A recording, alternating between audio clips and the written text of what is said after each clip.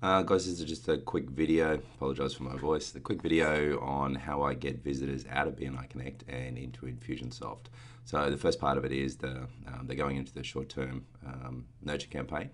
The first part of that is short-term education. As you can see, we've got 32 in there at the moment in this sequence, and we've got 62 in this sequence. And they are both from 2 dumps that I did previously. Okay, so the first thing is to basically have an Excel spreadsheet that I've set up. It's got a few macros in it that essentially I download the report from Connect, dump it into there, press a button, and it emails through Zapier straight into IS. So we'll go through the BNI Connect step first. So BNI Connect, the instructions are in the Excel spreadsheet.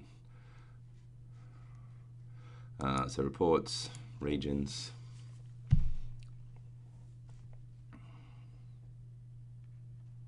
and it's just your standard visitors report, chapter visitor report. In here I generally suggest going back 3 months just in case you've had a chapter that has not updated their visitors for some time. At least then you're still capturing it. If you've doubled up, it doesn't matter, so that's fine. So today's the 30th of June 2016, so we go back 3 months, 1, 2, 3.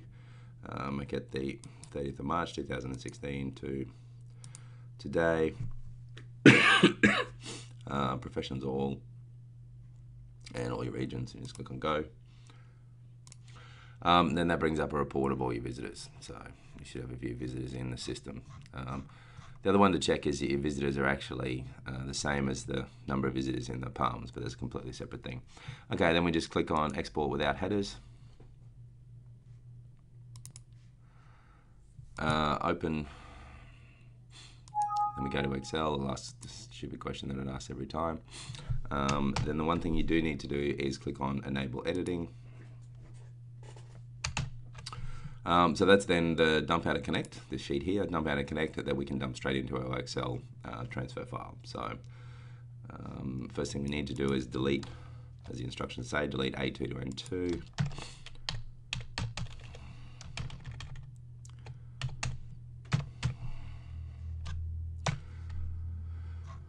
Okay, so previous information deleted, reports, region, end date, so that's dumping it out of Connect. The macro email you don't need to worry about, we will have to set that up when you use it once. Enable editing on the download, and then click on here, go Control A, which highlights all of the stuff, Control C, and then it's just simply a matter of pressing the button. Dumps all the information in, and then sends an email, and you can see it will go through your email program. You can see Outbox here is clicking along, and it'll also come up in your sent files or your sent items. Okay, so you can see we've sent it through. And now what it actually does, this email that comes out of Excel, just strips all the details out of the dump from Connect. First name, last name, company, profession, email, phone number, address, city, state, basically all of that. That then goes into Zapier, which I can show you a copy of. Actually, I might as well show you the Zap. Actually, I'll show you the Zap at the end because it's really not that interesting. But so that's sent probably about 20 emails in about 2 seconds. This whole process, once you're used to doing it, takes about 3 minutes. Then if we go back to Infusionsoft, we might need to go to short-term education. Performance, and sometimes it takes a few minutes. Okay, so we've only added 6 new people, and that's probably because I did it earlier this week.